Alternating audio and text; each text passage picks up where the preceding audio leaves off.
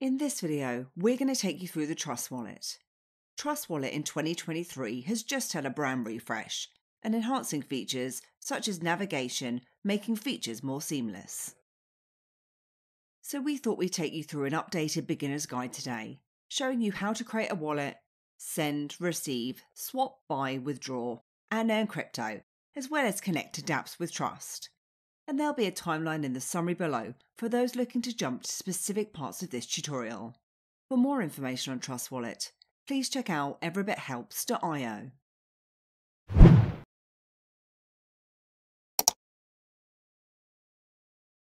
First up, a little bit about Trust. TrustWallet is a multi-chain cryptocurrency wallet that was created in 2017, originally built to support tokens in the Ethereum ecosystem. However, since its acquisition by Binance, the wallet now allows you to store and manage millions of crypto assets, including NFTs across over 100 blockchains. And as I said, TrustWallet in 2023 has just had a brand refresh, and it's now trusted by over 75 million users. The wallet is self-custody, so you're going to have access to your private keys and therefore complete control over your crypto. The wallet is beginner-friendly, and it has a host of easy-to-use features, such as quick and easy buying with credit and debit cards for those just getting started and possibly buying their first crypto. Plus, you can hold more than 10 million assets from over 100 blockchains, swap or exchange your crypto from within the wallet, stake and earn interest on your crypto. Plus, you can also safely store all of your collectibles and NFTs within the Trust Wallet and track crypto prices. And then you also have the option of connecting your wallet and interacting it with DApps or decentralized applications. The Trust Wallet is available on mobile or via a browser extension. We're not going to be covering the extension today as we do have a separate tutorial for that, and if you're interested in it, then I'll pop a link in the summary. And because the wallet is self-custody, you don't have to enter any personal data or essentially sign up for an account. This way, they don't track any personal information, and that includes things like your IP addresses or your balances. And just one word of warning before we get started. Please be wary of people in the comments or reaching out to you claiming to be TrustWallet or offering support. Trust will never contact you, request your private keys, or ask you to pay money to withdraw from the app. So let's jump in and take a look at how to use the TrustWallet. The first thing you're going to need to do is download and install the app, which you can do either via the App Store or Google Play. Then when you've opened it, you're going to have the option to get started. And you can either then create a new wallet, or if you already have a wallet, you can restore it. If, for example, you've got a new phone. But for now, I'm going to go ahead and create a new wallet. To continue, you're going to be prompted to set a 6-digit passcode. Then back up your secret phrase, and this is used to recover your wallet. If you were to lose your phone, or if it breaks, or if you want to use this wallet on another device, or their extension at a later date. And it's really important that you do keep these words really safe, as anyone with access to these will have complete control and access of all your crypto funds. As I mentioned earlier, support will never ask you for this information either, so please don't give these to anyone. And this seed phrase can either be backed up manually or to iCloud.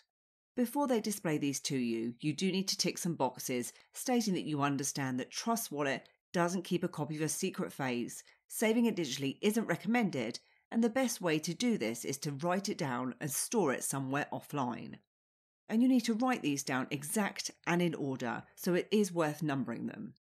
If you're backing it up manually, you'll be displayed the 12 words to write down, and just make sure you keep them somewhere really safe and away from any potential damage. If you choose to back up via iCloud, you can give it a recognisable name, and just make sure that you don't delete this on iCloud, as you will risk losing your crypto if you've not written them down as well. You'll then need to give it an encryption password, which you'll need to remember as Trust won't keep a copy of this, and therefore you can't reset it.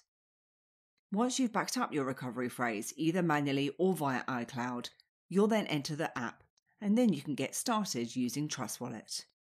The first place that we're going to start is our home screen, which you can see selected in the bottom left of the screen. So let's take a look around. Now in the top left hand side of our screen is our settings, which we're going to come back to a little bit later.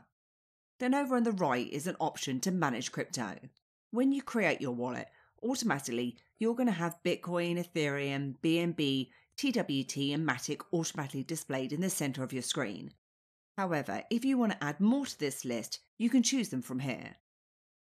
You then have a search bar for searching for a specific crypto, and then your wallet, which we named earlier, and the balance. Obviously, this is currently at 0 because I don't have any funds in here yet. You'll also see that this is in dollars, and this can be changed to your chosen fiat currency from the settings. And you could also have more than one wallet within the TrustWallet, which I'm going to show you how to do later. To the right is a copy icon for copying your wallet address for receiving crypto. Next to that is where you can scan QR codes for sending crypto, and there's also a bell icon for notifications. There's then quick links to send, receive, buy and earn, which we're going to look at individually, and underneath there's some scrolling features and then the crypto. So here is where you can view the current crypto prices for Bitcoin, Ethereum, BNB and whatever cryptos that you selected from the list. It then shows how much that price has changed in the 24-hour period, and to the right of these cryptos is your current asset balance, which again are obviously at 0. When we press onto these different types of cryptocurrencies, it will then take you to the wallet for that specific crypto.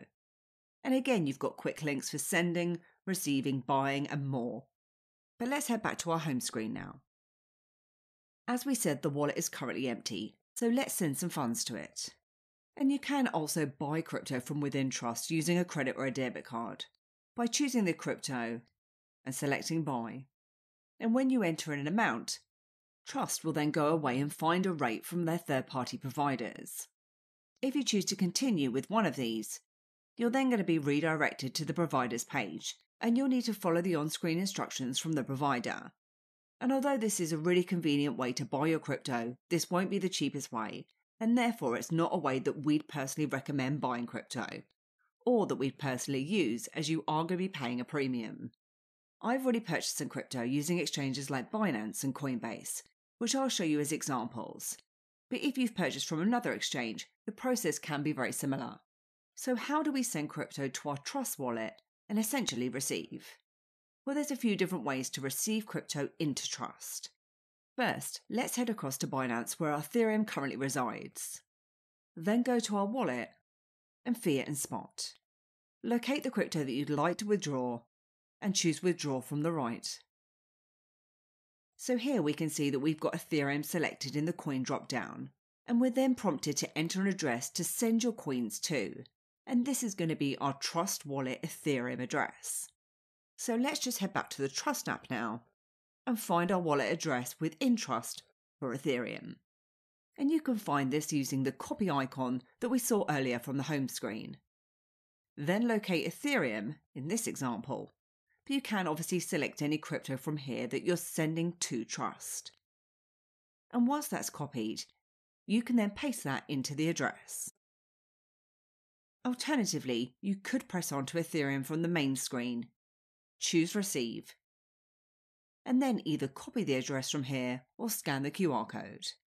And there is another way to do this, which is to deposit from an exchange, and I'm going to choose this option a little bit later. Once the address has been entered into the To field, you may then be prompted to select a network, and this is the network that you're withdrawing on, and we're going to be sending ours on Ethereum as that's the address we've selected. Then enter an amount. I'm going to send across $50 worth of Ethereum, and then I'm going to choose to withdraw. And I'll just need to wait the estimated time of around 5 minutes to pass. And then return back to my Trust wallet, where you'll now see that I've got an active balance both on the home screen and under Ethereum. And this process would be very similar regardless of the exchange that you use. Next, I'm going to show you an example of sending Bitcoin from Coinbase.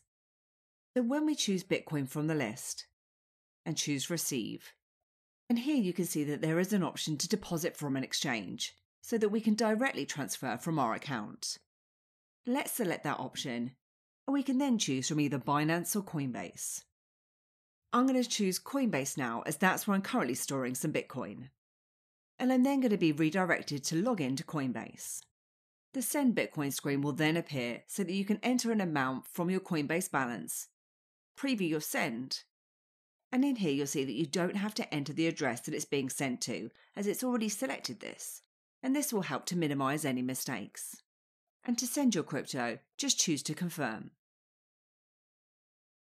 And our balance is now showing with both our Ethereum and our Bitcoin. If you almost want to reverse this process and send your funds outside of your wallet to another platform on our exchange, I'm going to show you how to do that in a moment. Because what I'd like to do is show you what else you can do within the app when your crypto is inside it. The first option is to swap, which you can reach by using the tabs at the bottom of the screen. So if you're holding one crypto and you'd like to swap it for another on the same chain, you can use this feature. You do this by selecting the token that you currently have with an active balance. Then choose the token that you'd like to swap to, and enter in how many tokens you'd like to swap, or you can use a percentage of your balance. Underneath it will then give you an idea of how much you're going to get for the swap, and it will show a provider fee. When you preview the swap using the green button, it shows my amounts, which wallet it's taking it from, and I currently only have one, who the provider is for the switch, and in this case it's 1 inch, the maximum slippage it will accept, and the network fee. And this is the amount paid to the miners for completing the transaction on the blockchain, as opposed to fees from Trust. So as you can see, it's incredibly high on the Ethereum network at the moment, so I'm not going to be going ahead with this swap. But while we are on the topic of swapping, if you're holding BNB, you can also swap your tokens from one chain to the other by selecting it from the home screen and choosing More and Swap. And in here you can see either swap your BNB or you can swap these to the Binance chain. So if, for example, you've got some BNB on the Binance chain rather than the Binance Smart Chain and you want to move these across, you can choose to swap to Binance chain or vice versa. And these tokens will then move across from one chain to the other. And this is handy if you want to interact with DApps, but you've only got BNB available on the Binance chain, and maybe you need some on the Smart Chain to pay for some fees. Now, if you've held your crypto in your wallet and you want to send it, possibly across to another exchange or a wallet, you can simply copy the recipient's address or scan the QR code, and this will be the deposit or receive address. I'll show you an example of this on Coinbase now. So with Coinbase, to find your deposit address, you choose to send a receipt from the top of the screen. Then choose the Receive tab. Next, we need to choose the crypto that you're going to be sending. Bitcoin is already selected, but I can change this by clicking on the arrow beside our crypto here. I'm then shown the address, which I can then copy and paste it back over on TrustWallet, or I can also scan the QR code that's displayed instead. By choosing the icon to the right of the paste button on the Trust app, and then aligning that with my camera. And using this method can help to eliminate an incorrect address. You then enter the amount that you want to send, or you can click to send max to send all of your funds, and then choose Next. We then get a preview of our transfer, letting us know what we're sending, from which wallet, and to where. And then we have our network fee, which, as I said, is always required when performing any transactions on the blockchain. And if you find that your transactions are failing, it could be because you don't have enough of that token to pay for the fees. If this is your first time sending, we would recommend sending a smaller amount first, just to make sure that you've got everything correct. When you're happy, you can confirm. And from here, we can now see our pending transaction under Bitcoin, where we can see some of the details, or check that on the Block Explorer. There's also a red one against my crypto, which will display whilst the transaction is still pending. Now, if you're looking to sell and withdraw from TrustWallet to your bank account or credit card and effectively cash out, you can potentially use the sell feature with their third-party providers. But there are minimum amounts, plus you're going to be paying far higher fees than simply sending this to an exchange like we did with Coinbase. Then when you have your crypto in an exchange that supports fiat markets, you can then sell that for your fiat currency, which in my case is GBP, then simply cash out and send that back to your bank account or your linked account such as PayPal. The next tab that we're going to take a look at the bottom of the screen is Discover. With Discover, there's some featured items, trending news, ways that you can earn through staking, a list of meme coins, lending and borrowing, and those on specific chains or DeFi. If you want to stake and earn some interest on your tokens that might be sat idle in your wallet otherwise, you can take a look at staking, and the earn icon from the home screen will take you to exactly the same place. In here it shows a list of all the different assets that you can stake with their variable interest rates, with popular cryptos such as the likes of Polkadot, Cosmos, Kava, Solana, BNB and Tezos. If I select Atom as an example, and then start earning, it will then display how many I've got available, how many maybe I've staked, the APR and any lock times. If we choose the green stake button at the bottom, it'll then ask how much I'd like to stake, and I can choose a validator that I'd like to stake with. And you can then view a list of validators and their current rates, which will change over time. And it is worth doing some research into these validators before you go ahead and stake with them.